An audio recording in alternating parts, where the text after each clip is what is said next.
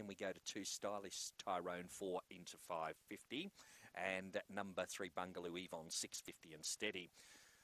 That's the lineup for this, the second event on the program here at Mount Gambier. And the last of them about to be locked away.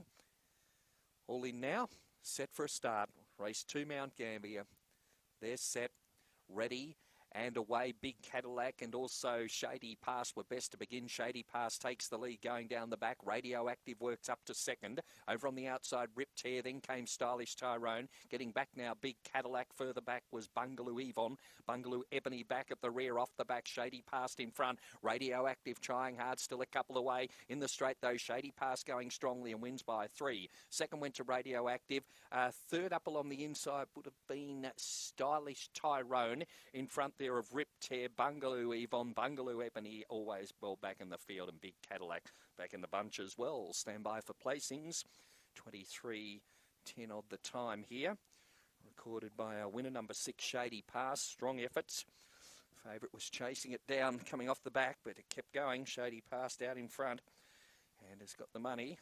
Number 6 Shady Pass from 4 Radioactive, and third goes to number 2 Stylish Tyrone.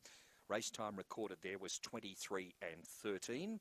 And that fourth number is number 7, Rip Tear. So 6-4-2-7 official, 23-13 the race time recorded by that winner, number 6, Shady Pass, scoring by 5.5 lengths, with 4 3/4 lengths between second and third. Shady Pass, Brindle Dog, May 19, Fernando Bale from Canley Shadow.